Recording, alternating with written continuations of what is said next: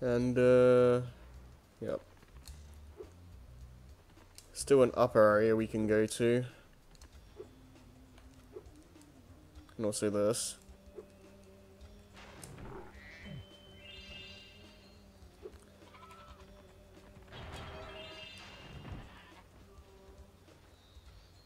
Kill all their livestock, Harry. Yeah. I don't think there's any gems around here, no. Alright.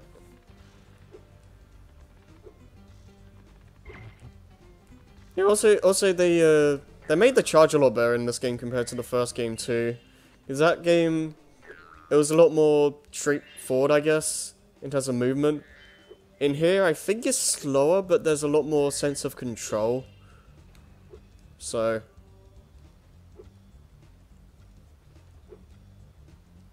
I wouldn't know. Well... I'm definitely curious to see how these games play in Reignited. Alright, we gotta find the professor somewhere. I forget where he is. I think he was... Wait, those guys just playing hockey freely now? Yeah, I think so. I appreciate little things like that. It's just a little teeming world. Yeah. Yeah. I definitely like this game's world a lot compared to the first. I think he's in there. Oh, hi. This game messes with my Type A personality. Nah.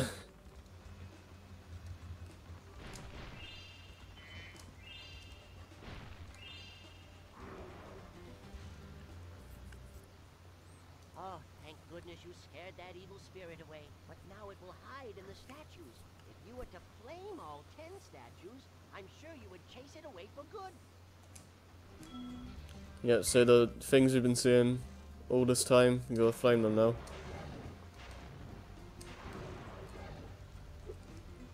So, pretty self-explanatory.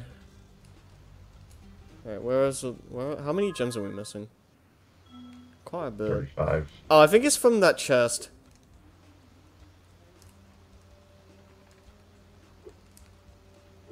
There should be a fireworks thing somewhere. I think I had to head bash it. No, well, you might be able to, but I don't think that gets you gems.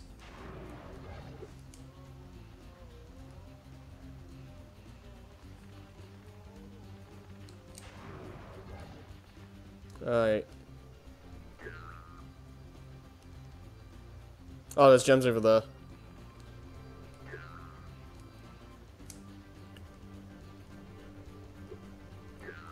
Yeah, the levels in this game take a lot longer to finish overall. Which is not necessarily a bad thing per se, but there is one level in particular that goes on for quite a while.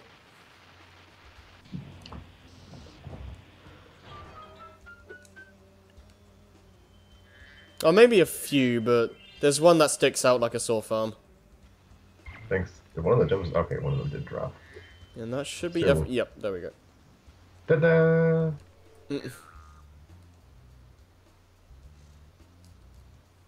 What'd you think about like the level length in this game, like compared to the first game, anyway?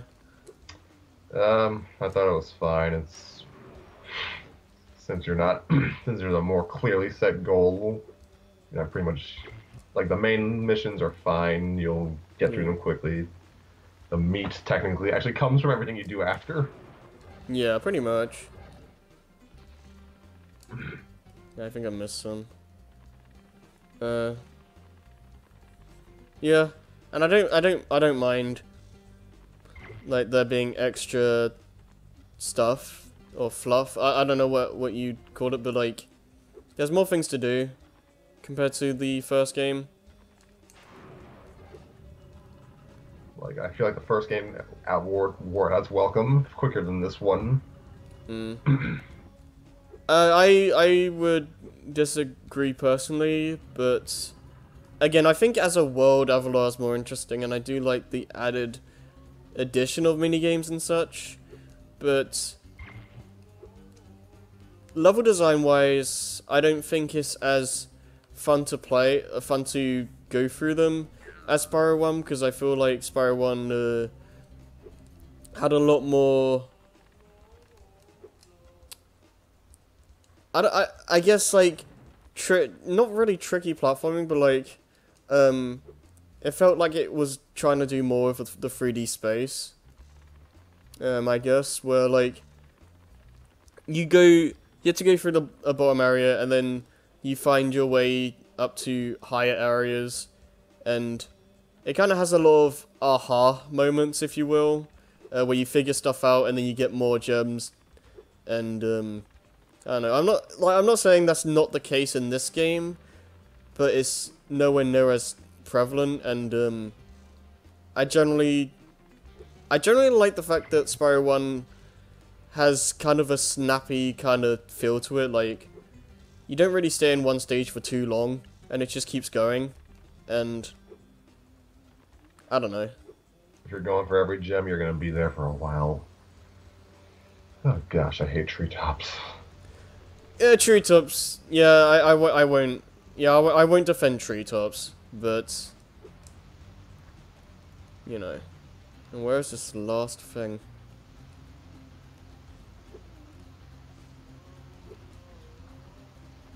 I don't think it's around here, is it? No.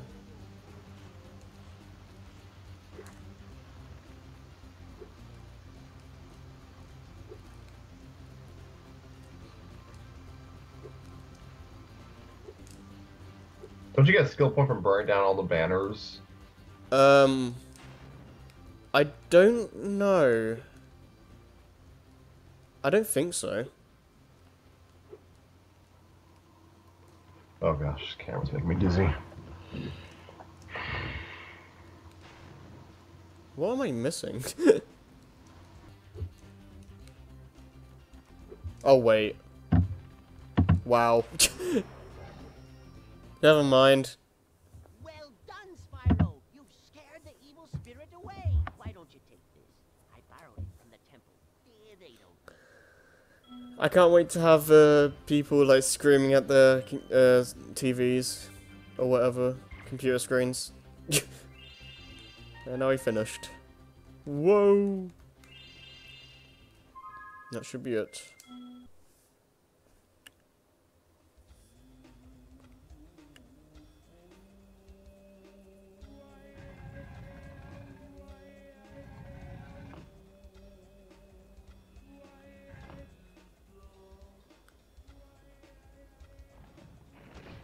Dead. Yeah, there's a lot of murder in this game. Take it. I'm sure he's alright. Take that as you will. I mean, it's like cartoony dark humor. Well, now we can finally learn how to swim. Hello there, Spyro. Would you like to learn to swim underwater? I suppose I could teach you for a small fee. Great. Okay. When you jump in the water, you can use the D-pad to move around the surface. Use square to dive underwater. When you are underwater, use X to paddle and square to charge. Thankfully, swimming in this game feels really good, unlike the ice physics. But I'm just gonna backtrack so we can get some gems around this other areas. One of the best swimming controls and some of the best underwater swimming controls in a video game. Yeah, because swimming, underwater swimming. Oh hi. Check your guidebook, pressing the start button and choosing the guidebook option to see which talismans you collect. Yeah, just like things you expect from a platformer or a collectathon rather. Just use this and it tells you general progression, which is nice. But it's kind of funny how she was there. Like she expected me to backtrack, which is kind of funny. But yeah, the thing with underwater swimming in a lot of games is that they usually have an issue of pace, I guess, compared to like on foot levels where swimming controls are a lot slower, and because of that, they make underwater levels a lot slower paced compared to the main stages, which isn't really the case for Spyro, because as you can see, you can just, like, do the charge move and it makes you go really fast. And you can afford to do that for most of your time underwater. And you can still breathe fire underwater for some reason. I think you can burn a seaweed too. I don't... Oh, you can't. You'll need... Nah, never mind. Yeah, you need the super flame. But... yeah, I like the swimming in this game, and the third game. And I think this is the only, like, I think, was it, the home worlds are the only areas that have orbs that are hidden in the world space or whatever. In the actual, like, stages themselves, they're like tied behind like mini games and such, which is kind of interesting. I kind of would have liked more of those things where you could just find them, because, you know, I like finding collectibles, but... You like collecting things in your collectathons? Okay. Yep. But now we can go to Idle Springs and actually play the stage, so... let's do this before we move on. Honestly, they could have had hidden orbs and replaced them with some of the infamous minigames, to be honest. I wouldn't have minded. Yeah.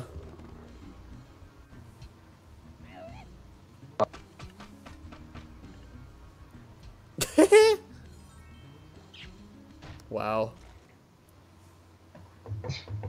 That's when you know you're desperate. Spyro, the idols we were carving have come to life.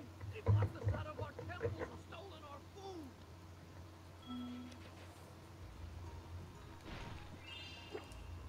Yep. I think one thing they could have done is just made it so Ripto brought the statues to life. I was under the impression that he did bring them to life.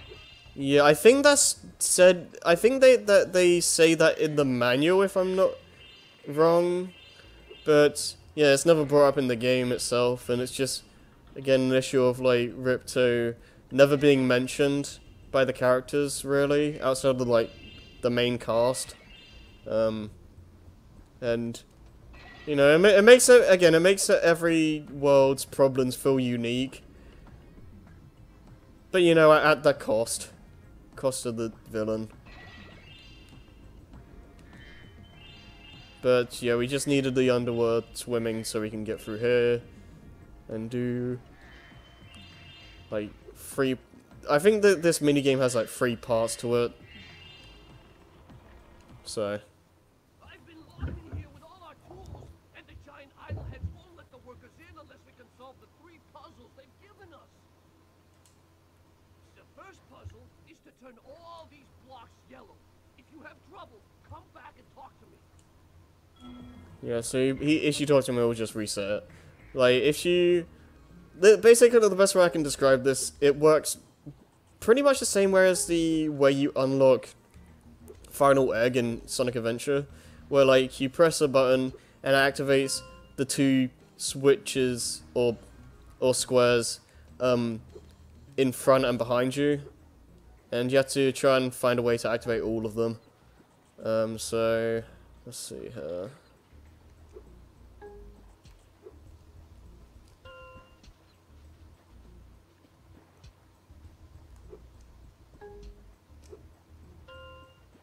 Alright, I'm the best at stuff like this, so this might be a bit. I'll get some water. Yeah, that might be a good idea.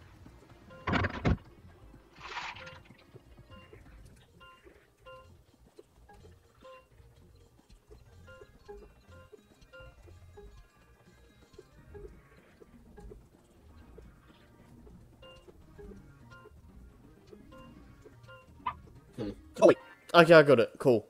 Wow, Spyro, you did it! I mean, I knew you could do it. Now, meet me at the pond for the next challenge.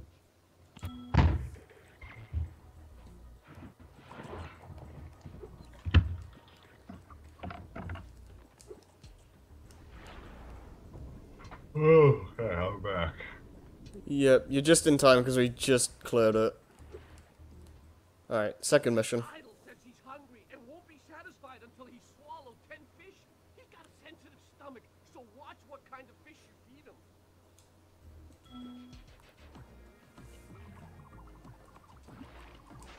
So yeah, self-explanatory. I think the red fish are the ones you don't want to feed.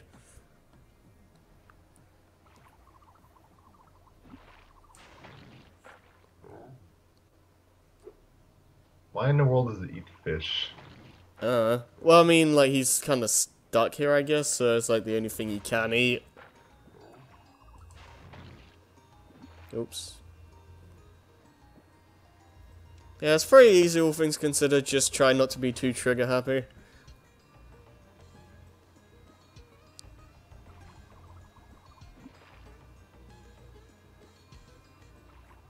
Oh, come on. Their fish sounds, the fish effects. It's like those Bandicoot fish hybrids from Crash Warped. Yeah. Oh, yeah. So many reds. He doesn't like Swedish fish. Mhm. Right now I want Swedish fish.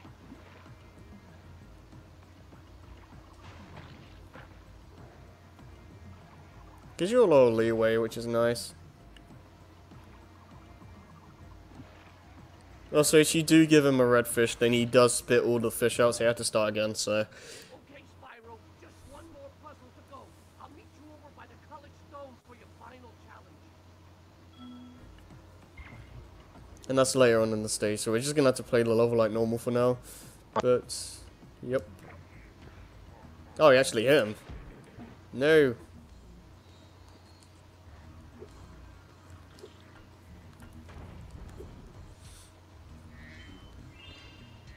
But I like the setup for these stages where, like, there's a main problem you need to take care of, and it goes on like a linear path, and then you get the talismans. Because I don't know, I like the fact that there's a main goal in the stages now that you have to resolve, and you know, because in the first game it was it was a free for all.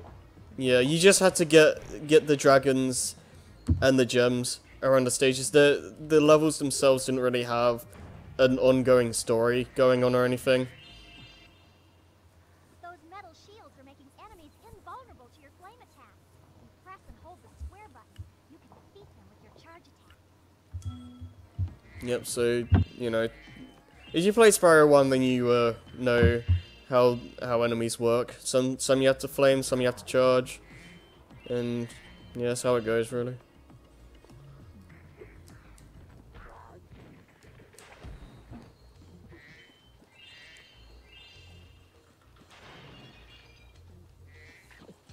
What's your opinion on like the world of like Avalar, I guess, and like the levels and stuff?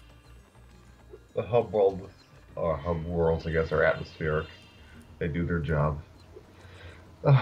Excuse me. Just getting a little motion sick from the camera, whiplashing around. Oh. Levels themselves are fine. They, again, they're a lot more tolerable to go through now that they've got some level of, Press the L2 or R2 what's the word? They're a bit more structured now. Yeah, they definitely have more structure than the first game. I'll agree with that. Like, there's less psychological stress if you can just get have a main goal and you can leave after that. Yeah. There's also a lot less risk of dying in this game compared to the first one. Now, if I remember this correctly, it's this? No.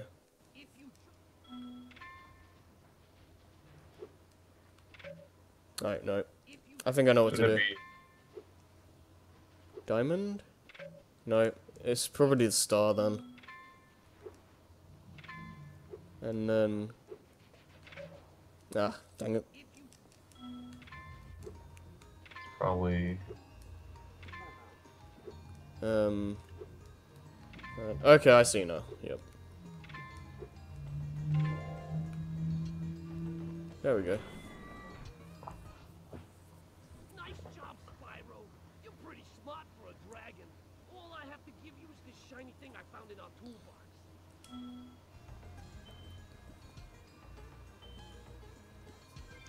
Already got 8 of them. I believe there's 64 orbs in total. Which, funny. It really sent you all the way back. Yeah, it probably should have just warped you back over there. It doesn't take too long, I guess, so it's not the worst thing, but... Yep.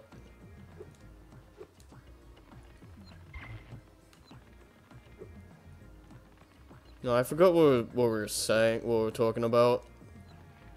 Level, structure, and something after that. Yeah.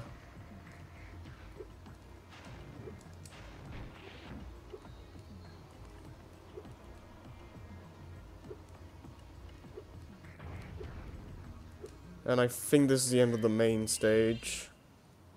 Spyro, you're pretty tough.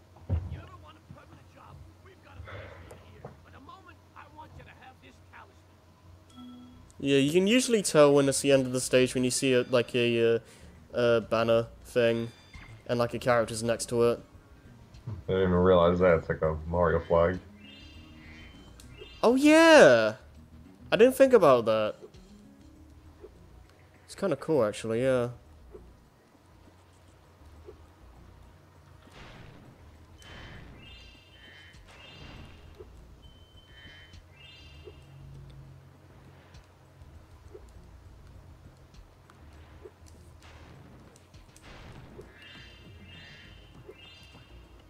I really do appreciate that they let Sparks pick up nearby gems for the flare. Yeah, like that. Ooh. Okay, I got that. I don't think you're supposed to go up there that way. But yeah, it's just really satisfying. Like Sparks grabbing stuff for you. Like for a game like this, it feels nice not to have to like pick up each individual collectible like by yourself.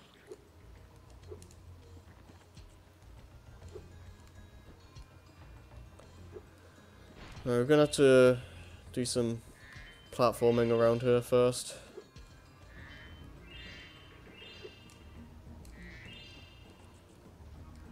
Yeah, oh yeah, I remember what I was talking about.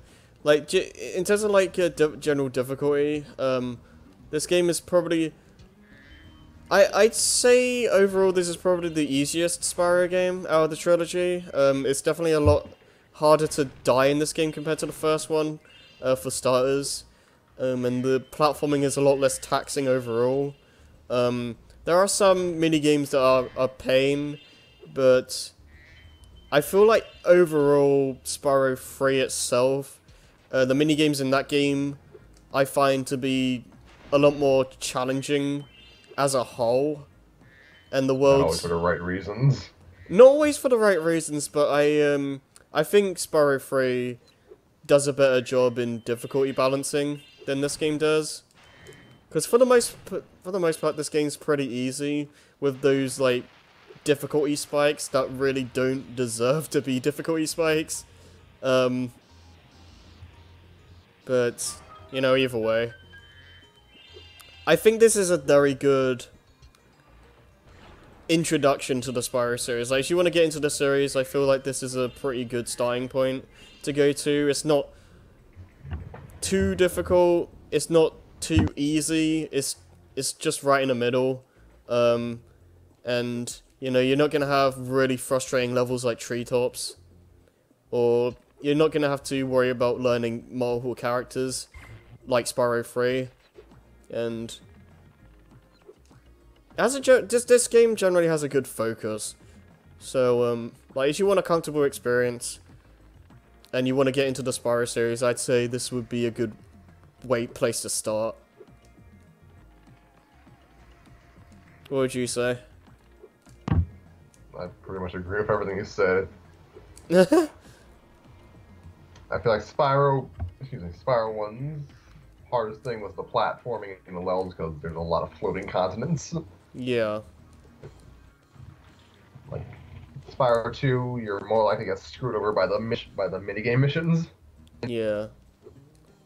And I'm ignoring the flight levels because they can both be pretty challenging in both games. Yep. And you have to, yeah, quick thing, you have to get on this idol to get a skill point. I think that's the only one in this level, so, yeah. You can continue. Now that the supercharged power-up is active, Unless you were pretty much done. I think I'm done. Alright.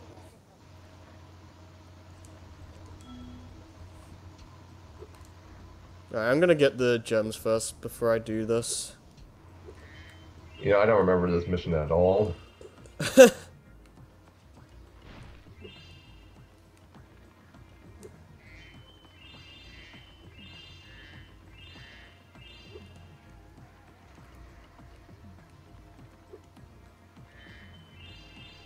Alright, go with the gems. Yeah, just use a supercharge, which is coming back and I already failed. Yeah, you want to try and get it in one pass, because otherwise we're gonna have to do the one you missed. Yeah, they just go flying back, so you want to do it in one pass. There we go. Camera isn't really helping matters. Nah, not really.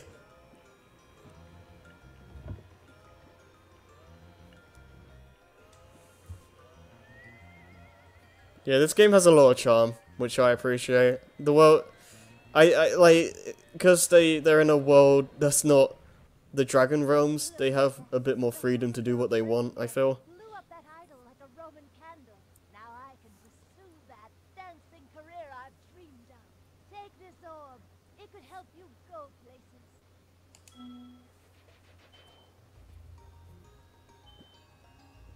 If you can, keep an eye on, like, the time as well. We're about an hour and a half in. Alright. Anything going on in the Discord chat? Oh, I can exit out. Oh, okay, fair enough.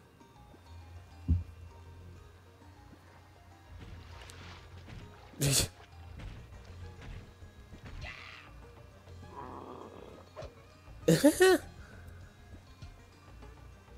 he holding that rope, that weenie in the water all that time? Yeah, you probably shouldn't do that. You probably... Ugh. Sounds disgusting. Yeah. Like... all wet. Almost it was holding it in the place that everyone, all Sonic characters hold Chaos Emeralds. I mean, that works too.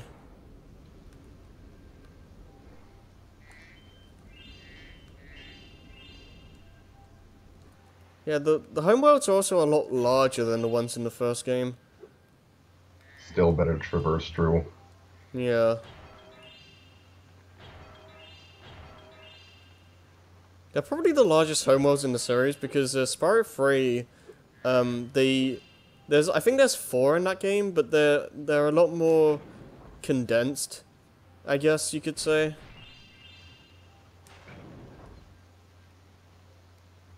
You're well on your way, Spyro. Keep collecting talismans to help us defeat Ripto before he can take over Avalar. Oh, and keep collecting those orbs, too. The professor thinks they will help you get back to the Dragon World. I saw something shiny at the top of this wall.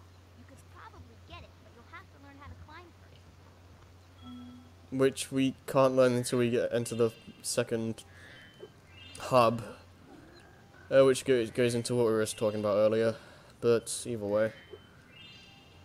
But I do like the... Huh? What were you saying?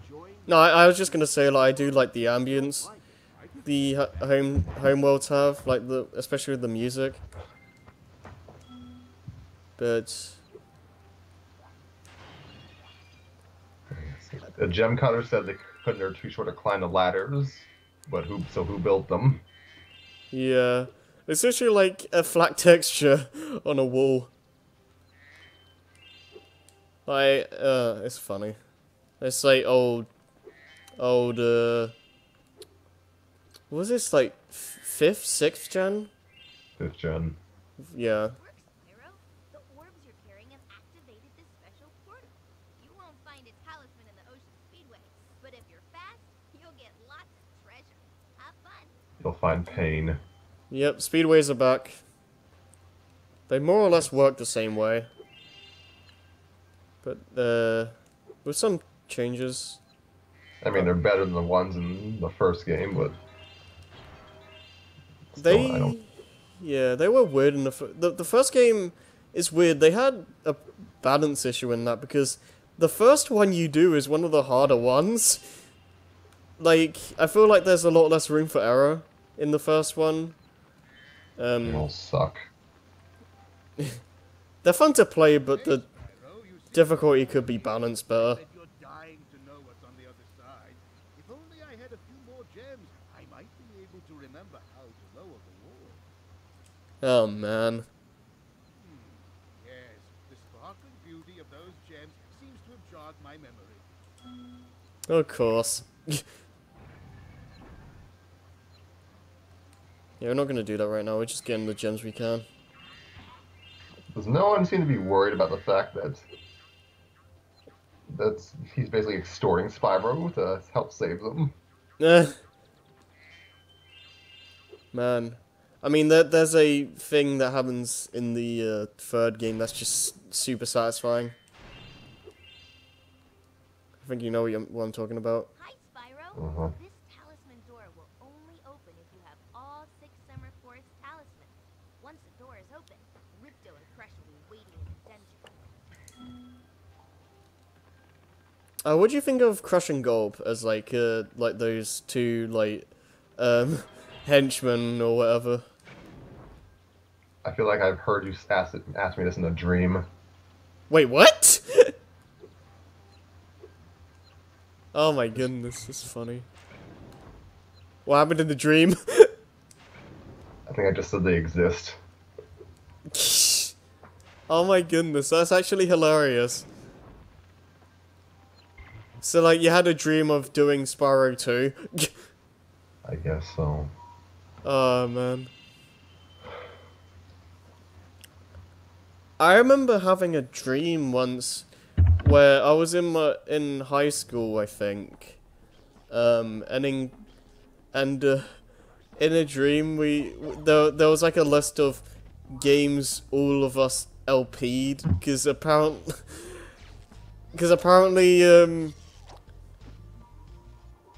all of us as a class do Let's Plays, I guess. I don't know, it was weird.